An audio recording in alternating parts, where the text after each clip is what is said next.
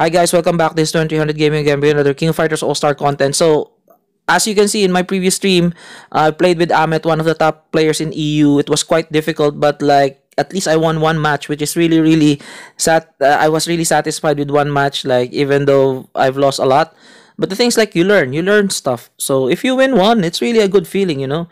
So shoutouts to you, Ahmet. Keep being strong. Keep being epic and legendary. I hope to meet you again in championship, and I hope I can win one.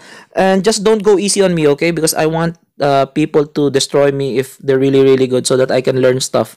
If you go easy on me, like I'm not gonna be learning anything. So that's just me, because like I just wanted to be learn it the hard way, as they say, because I'm an old school type of guy. So in this video, we're gonna be talking about, because it's just like an emergency, quote unquote emergency video.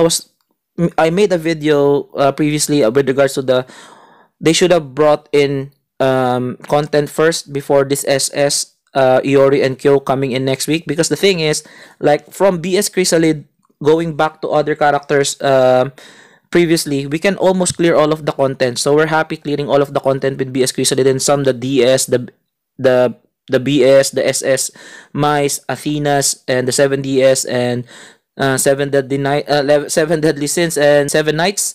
I'm mixing the sevens together, so there can almost we can clear all of the content with what unit that Netmarble has released. So again, releasing SS Iori and SSQ leaves a little bit of a space, leaves a little bit to be desired, because the thing is, like, what's the point of them coming in, like just players just for PvP? Because like some of the, like, almost like there's a lot of people in the player base are PvE centered, so they're thinking that putting in SS Iori and SSQ doesn't really make sense, because like there's no content, that because we already cleared everything, right? So them coming into the game, what's the point? It's just for PvP. It's not both of best of both worlds. So I think this is the answer of Netmarble. CM Yuri still grinding it on a Saturday. They're gonna be releasing a new content happening tomorrow. Okay, we're gonna be diving in on that topic when the update comes. Okay, right now I'm just informing you guys that there's gonna be a new content coming into the game. It's a new advent dungeon, and we're gonna go to the forums. This one is just gonna be a quick video. It's an emergency video, so I think this is quite a good move on their part, putting in new content before the SS comes in, because maybe we can clear this content unless we pull for the SS. So that might entice the players to pull, even though they don't have rubies. I don't know how I will be pulling it. I'm not quite sure. So Epic Advent Dungeon False Ordeal SAISYU opening notice. Okay, so that's gonna be what's gonna be happening tomorrow. Okay, this is CM Yuri. The new False Ordeal SAISYU Epic Advent Dungeon is open following the Chizuru and the Mecha Gonits. So there's gonna be 3 Advent Dungeons, because initially there's only 2, the Chizuru and the Gonits Advent Dungeon. Now it's gonna be False Ordeal SAISYU. It's gonna be open on the 23rd. Upon further notice, you're gonna be seeing that in the Epic Advent Dungeon when it's opened in the order of SAISYU. So SAISYU first, Chizuru, and then Mecha Gonits on 3rd. So go to Lobby, Dungeon, Advent Dungeon, and False Ordeal. It's not here yet.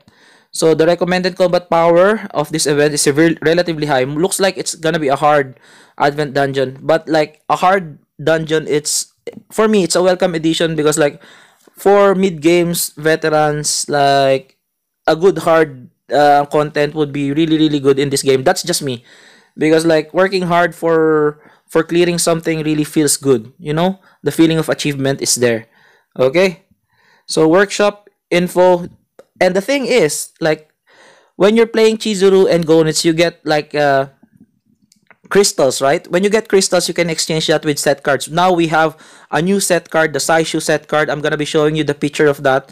So using epic crystals obtained from playing the dungeon to craft battle cards item in the lobby. So you can craft the SAISYU card, original flame type 1, original flame type 2, and original flame type 3. I haven't heard like what's the description of that. We'll be seeing the description tomorrow. Okay, I'm gonna be making a video going into the gameplay, and we're gonna go head first without any without any reviews or whatsoever. We'll see if it's really hard, and let's see the craftable descriptions there.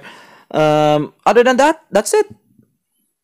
So you can only craft it 3 times, same as like the Mr. Big set and the Ignis set. So yeah. So what's the comments? Finally, this is great news. So see, people are a little bit quiet, popular, and getting boring day by day. Okay, so looks okay. Like I think people are welcoming this new content because like long. It's been long awaiting for this. So hopefully it's gonna be good. It's gonna be great.